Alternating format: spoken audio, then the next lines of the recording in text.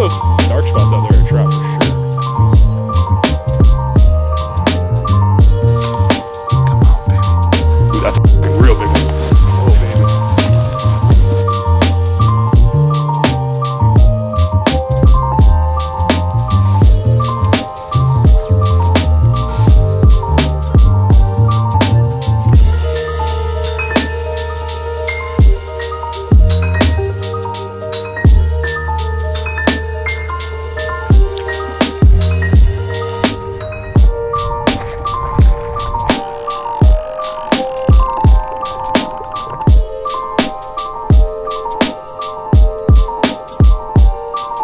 Got him on the worm, maybe.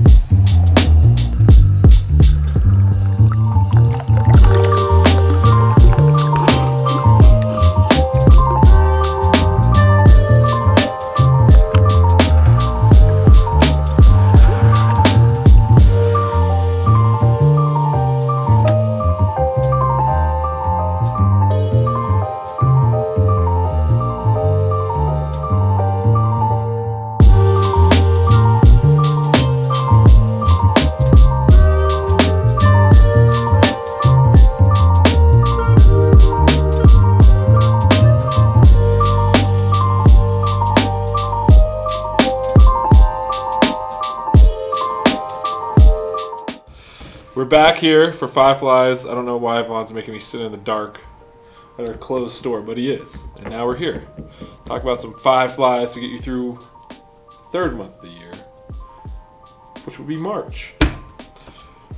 Yeah, let's rock and roll. So with March, you know, we're coming. I mean, we're still experiencing those really cold days. We're still seeing, you know, expected forecast pretty much all that first week of March. Snow, snow, snow, cold, cold, cold, which we won't complain about, especially after last summer. I think by this time we're probably in the 70s and snowpack was like 60%. So it's good to see, you know, all the mountains getting pounded with snow, even down in the southwest. Pretty much all throughout the state we're over 100%, which is awesome to see. With that said, it's going to kind of extend that tailwater season. So where we're hoping to see those freestones kind of warm up, which they really will, and blue-wing olives are going to start getting active. Those caddis are going to start getting active. Those stoneflies are going to be molting and all that type of stuff.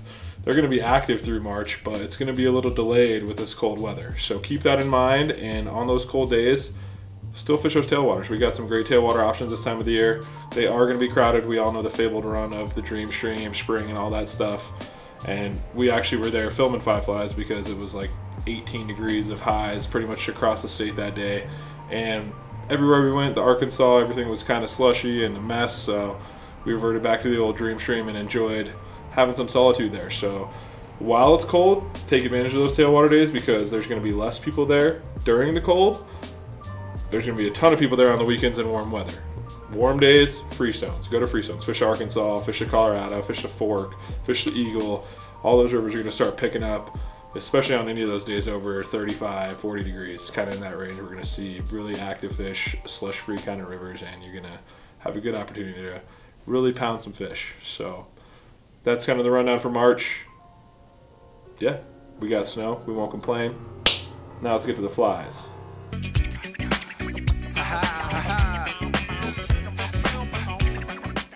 So for the 5 flies this month, we're going to focus all on jig flies. You know, we're not saying, hey, fish only jig flies in March, but these are great options that a lot of people forget about. You know, whether, you know, it's a great lead fly with some of the bigger imitations that we're going to offer, or, you know, great attractors, or even as those still waters start ice free in, you know, we got a leech in there, that type of stuff. So some really good options, and we're going to kind of give you a breakdown of how to utilize each one and what situations each one of these jig flies is going to offer you success in. So let's rock and roll.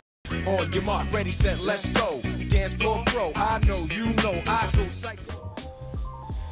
Fly number 1 to get you through the month of March is going to be the jigged squirmy worm, size 12 in a color red.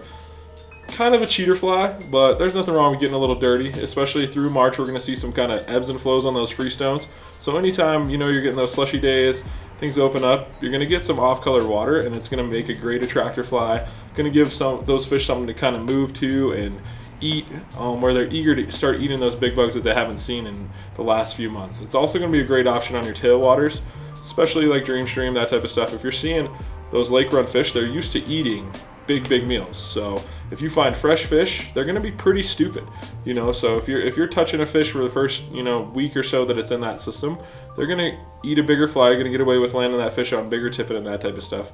Of course, as that fish has been caught 5, 10, a bajillion times that it's probably going to be caught at the Dream Stream, it's going to get picky, and you're going to have to revert to that 5X. But start with those big bugs. Those fish love them if it's presented in the right way. Gotta get jiggy with it. That's it. Now, honey, come ride. Number 2 that's going to get you through the month of March is going to be, you guessed it, Rainbow Warrior. We're fishing it this month in that kind of jigged size, 16 size. Again, kind of for all the reasons we've described in the last few months. A great attractor pattern. It's going to be something that kind of sticks out in those freestones. You know, great bug on the Arkansas, really productive bug on the Eagle, and also the Colorado. So fish the Colorado. I'm telling you guys, that's a sleeper river through the spring. A lot of people don't give it credit until they start floating it. Go fish that river, walk with it. You're gonna have great access all the way from, you know, Partial all the way down past Dotsero, Newcastle, all that type of stuff. I didn't say Newcastle, I apologize for that. That's kind of a secret area, but it's you know, it's a great productive pattern. Also works on the tailwaters. A great lead fly, probably my go-to lead fly if I'm fishing, you know, Cheeseman, Deckers. Maybe not right now when it's at kind of 50, 60 CFS, but we're going to get that bump through March, and once, you know, it's up 80, 125 CFS, that's a great attractor fly. And it's weighted, so you're not going to get that big splash that you would have, you know, leading with split shot. That's going to get your flies down in those zones, and it's also going to produce some fish for you. So have that Rainbow Warrior, keep fishing those flies. It's going to produce for you.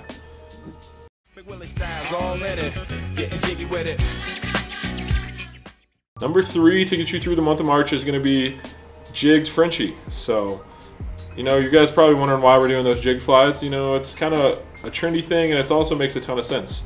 Heavy weighted flies, a lot of people are, you know, tight line nymphing and all that type of stuff as well. You can still fish them under your indicator. The advantage you're getting from those jig flies is how they're riding in the water. This time of the year, the fish aren't super active feeding, so you want to get it down, and that fly is going to snag up less, all that type of stuff, just by the way it rides. So give those a shot. The Frenchie is a great bottom fly. You know, whether you're fishing any of those freestones, Arkansas, kind of a go-to there, especially as those blowing olives are really going to get active. Even the caddis, you know, it's a great kind of rock caddis pattern with that hothead.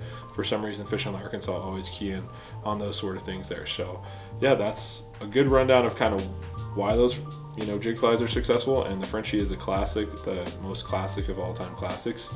Our good buddy, guide of the shop, Josh Diller, fishes it everywhere he goes. While he might look through Coke bottles for sunglasses or whatever he wears on his face, he's a pretty productive fly fisherman, and he's turned us all onto that fly, and for good reason. It certainly produces. So Frenchies jigged, fish them.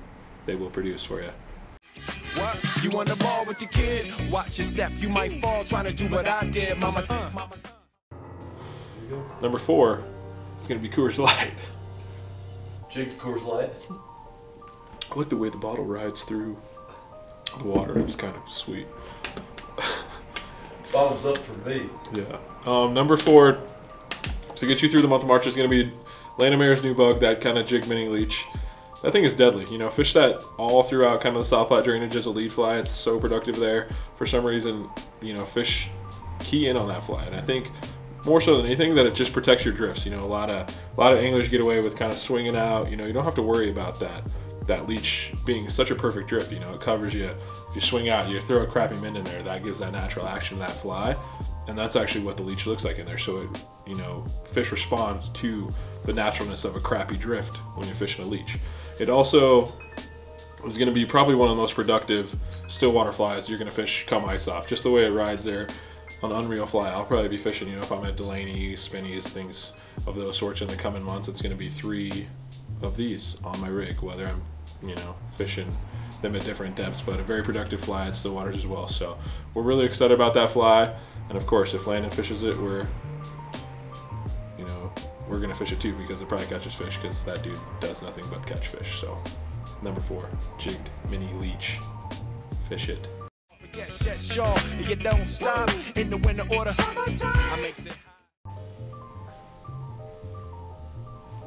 I'm out of beer. Bummer. Number 5 to get you through the month of March. It's just going to be meat whistle. Fishing those in size 2. Have some streamers on. Great time to fish streamers on those freestones, you know, especially Colorado, Eagle, that type of stuff. Black is kind of the go-to color there. It's a simple streamer, you know. John Barr's kind of nailed this one. It's been around and it sells well, it fishes well. It does everything that John Bar's flies do. So it catches, flat out catches fish. So have those rocking and rolling for you through March. You'll be good to go. Gotta have some streamers. Can't just be all nymphs, because nymphing gets boring after a while. So when you're catching too many fish on nymphs, switch to a streamer and catch less fish. That is the goal of streamer fishing.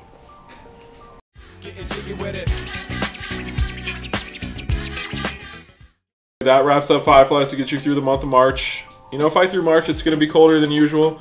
As expected, I think through March we're generally ready for those 60, 70 degree days. They're coming, but we're not ever going to complain about snow around here, especially after that brutal 2018 season. So the more we get now, the better fishing will be in August, September, October, all that time frame. But yeah, fish those jig flies, fish a bunch of stuff as well. I mean, be sure to have those blooming olives, they're coming, so don't shy away from those as well. That'll be like fly 6 through all stages of blooming olives. But yeah, that wraps up 5 flies to get you through the month of March. We're out of here. Thank you guys for tuning in, and you know where to find us here in the shop. It will be light on when you come in, I promise you that. Online, and we'll see you out on the water as well. Take it easy.